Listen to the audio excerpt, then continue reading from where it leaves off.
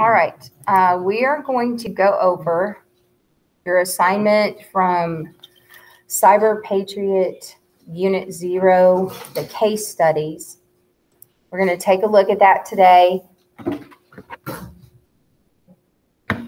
And while we are working on that, if you have not finished that assignment, feel free to open it up and work on it while we talk about it.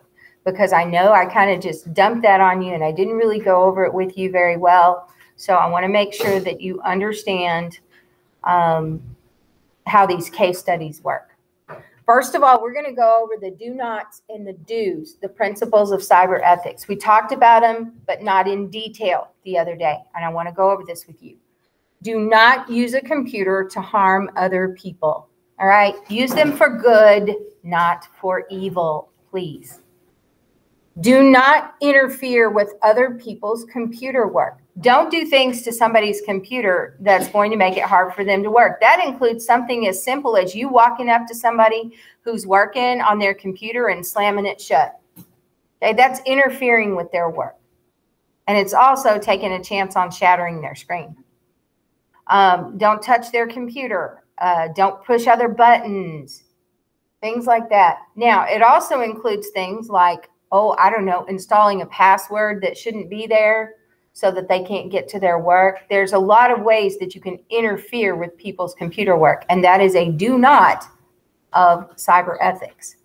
Do not snoop around in other people's computer files. All right? They have some amount of privacy in there. You don't snoop around. Do not use a computer to steal. That's pretty straightforward. Do not use a computer to bear false witness. Bear false witness means to lie. We don't use computers to lie and to make people look bad. Do not copy or use proprietary software for which you have not paid. We'll talk more about intellectual property later on, but if you're trying to use a program and it tells you that you have to install it and pay for it and all that kind of stuff before you can use it, do that, because that's somebody's living. That's somebody's wages. They created this thing, and this thing is something that they use to take care of their family. Do not use other people's computer resources without authorization or proper compensation. That means if you're going to use somebody else's computer programs or whatever, make sure they say it's okay. I need you to sit up, sir, and you take your hood off in the room. Thank you. Get your laptop out. All right, you need to look on with someone who does then. Again, don't use other people's computer resources. You must have authorization and you must compensate them for that. Do not appropriate other people's intellectual output. Again, we will talk more about intellectual property at another time. Do think about the social consequences of the program you're writing or the system you are designing. If you are creating things on a computer, you need to make sure that you are creating things that are actually going to help people, not harm people. Think about all the ways that thing that you're creating could be used. Are there harmful ways that it could be used, and how could you stop that from happening? Do always use a computer in ways that ensure consideration and respect for your fellow humans. All right, consideration, respect. We are all humans. We need to respect one another, and you can make sure that you use your computer, your social media, things like that in ways that show respect. Now, do you have to always agree with everyone else? Yes, no? No, you don't always have to agree. But you don't have to agree with someone to be respectful. You don't have to agree with someone to be kind. There are lots of adults that need to learn this. So I'm hoping that you learn it early.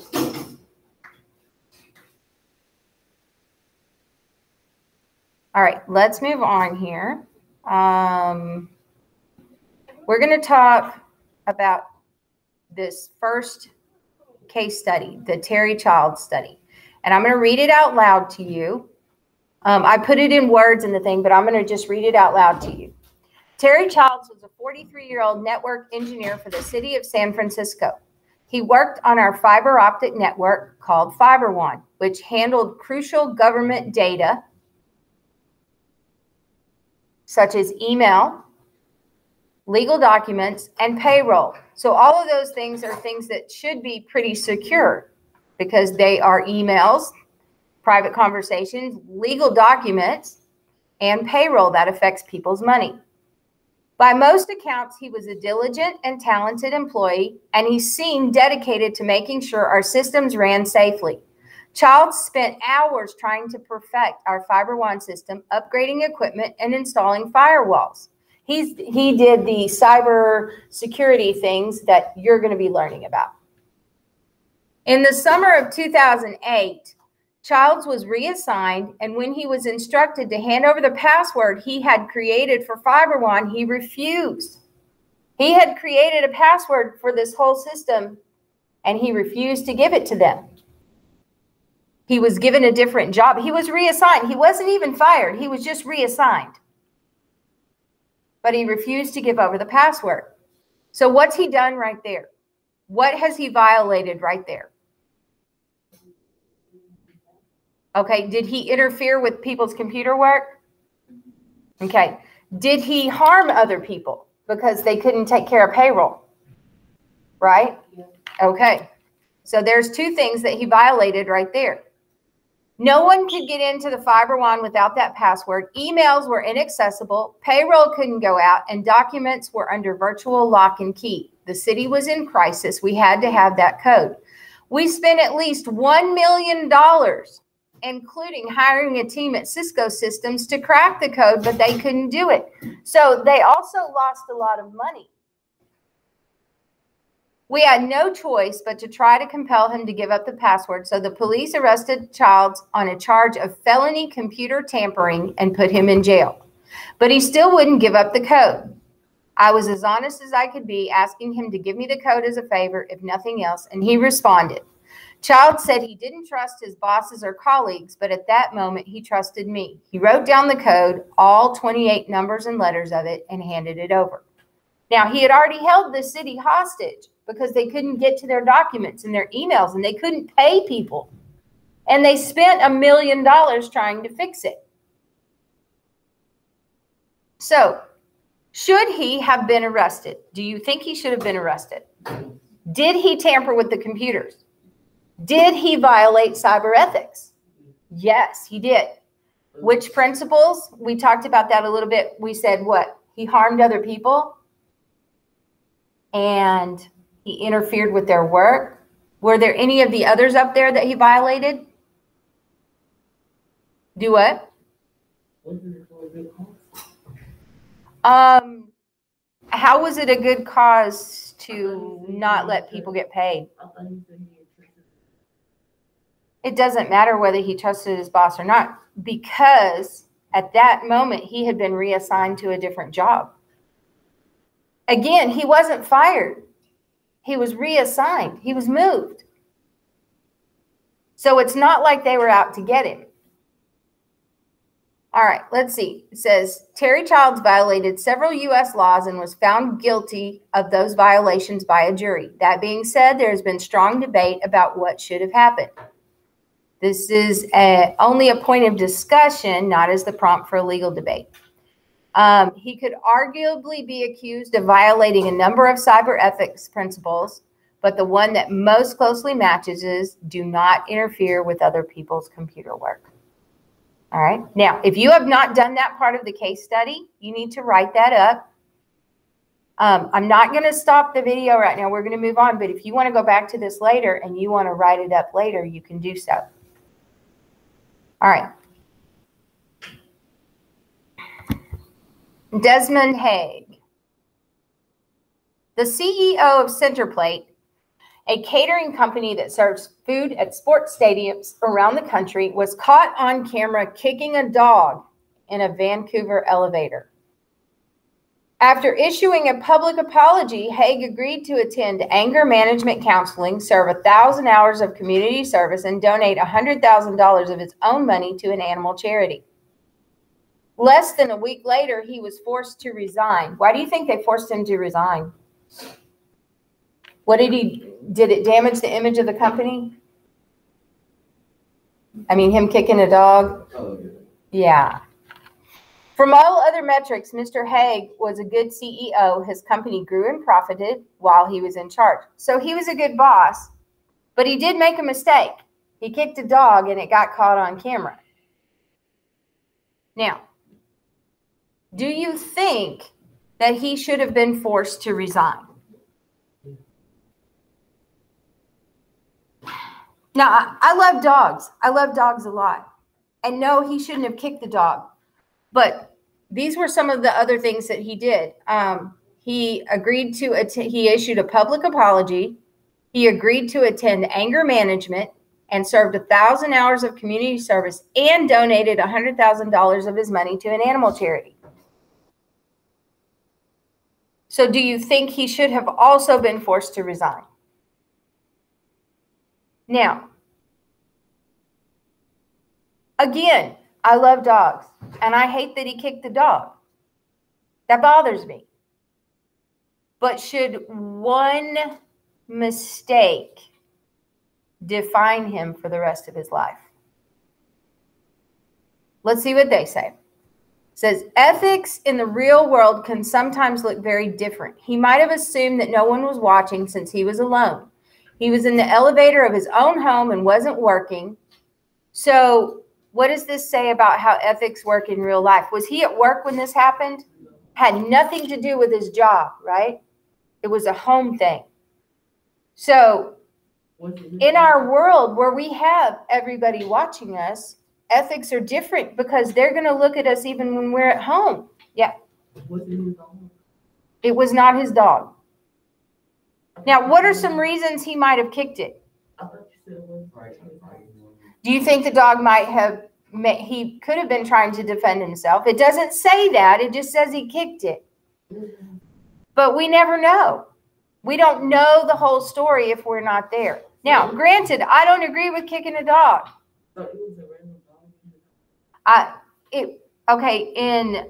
I'm guessing he lived in a big city and probably in a tall building. So there was an elevator in his building where he lived.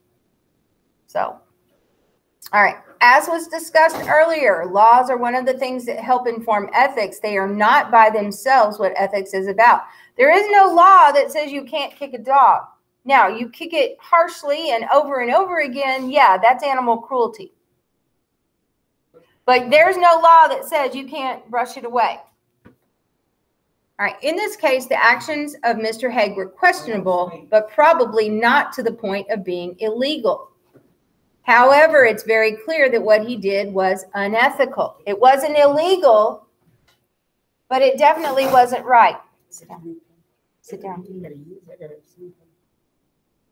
Oh, take the pass. All right, the example embodies the difference between moral agents and moral patients or subjects of moral worth. Now, these are some important definitions here. A moral agent is someone who has the power to intentionally cause harm. He was more powerful than the dog. He had the power to cause harm. A subject of moral worth is someone or something that is vulnerable, children and pets, for example. Okay? A moral agent could cause harm to a subject of moral worth. We expect moral agents to do everything in their power to protect subjects of moral worth, and we punish moral agents more harshly when they cause harm to the subjects of moral worth. All right, so this full-grown man harming a dog or an adult harming a child, okay, you see, this is where the ethical part comes in. Now, a child being harmed, that is definitely illegal. But a pet was different. All right, make sure that you write this one up as well. All right, the last one. This is a really good one. Mr. Autry was waiting for the subway in Manhattan with his 2 daughters. Nearby, a man collapsed with a seizure. Mr. Autry and 2 women rushed to help. The man managed to get up, but then stumbled and fell onto the tracks. In an instant, Mr. Autry jumped onto the tracks. Mr. Autry pressed himself and the man into the space between the tracks. It gave them just enough room to avoid being hit by the train. 5 train cars rolled past before the train finally came to a stop. Both men were relatively unharmed. All right, so this guy jumped on a train track to help someone else. Could we have done the same thing? Would you have put your life in danger to help someone else? No. No. That's a hard thing. That's a very hard thing. Now, this man undoubtedly felt like he was capable of doing this, and he felt like he was strong enough that he could do this. If I'm being totally honest, there's probably no way I would do it, because I would be more fearful of causing more of a problem than the guy being able to get out of the way on his own. Because I know I wouldn't be as fast and I wouldn't be as strong. I would want to, and we want to say that we would do those things, but would we? You know, that's a tough decision. And you know what? You may not know the answer to that until you would actually be faced with something like that. Our survival instincts would kick in, but also our human instinct would kick in, that we want to help someone. This is a question that we all need to ask ourselves. We would like to think that in life or death situations, we would make the right choice. But if we don't practice in our everyday situations, how can we expect to be prepared? If you don't do the right thing when it's simple, how are you going to do the right thing when it's hard? That's hard, huh? You got to think about that. Students can begin acting ethically today. You don't have to wait for an extraordinary event to be an everyday hero. I like that. You don't have to wait for an extraordinary event to be an everyday hero. You can, I don't know. We get new kids in here all the time. You could smile at someone and help them find a class, and you could be their hero for the day. And that's pretty simple to do. You could have your charger with you and see that someone is struggling and offer to let them use your charger, and you could be their hero for the day.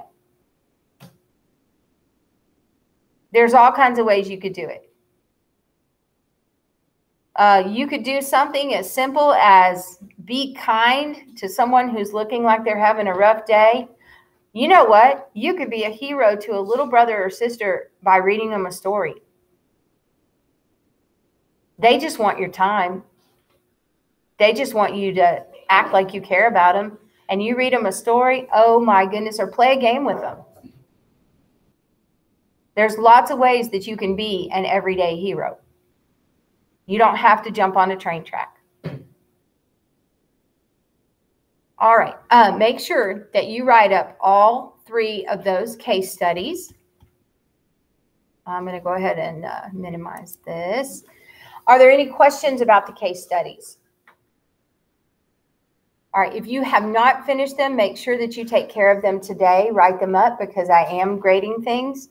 The other things that you need to finish are, let's go here. Make sure that you can't do the cyberbullying survey yet. It's still blocked. But you can do the Chapter 3 key terms, notes, and text, the Chapter 3 Activity 1, the Chapter 3 quiz, and make sure you have finished these case studies. That's Cyber Patriot Unit 0 case studies. Are there any questions before I stop this recording? Yeah.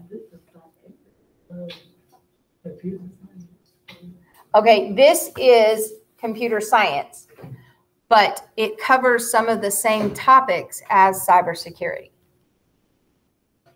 Right now, you guys both classes are covering the same types of topics. We will branch off and do different things later on, but right now there are foundations and basics that we have to cover in both. All right, if there are no other questions, I'm going to stop the recording.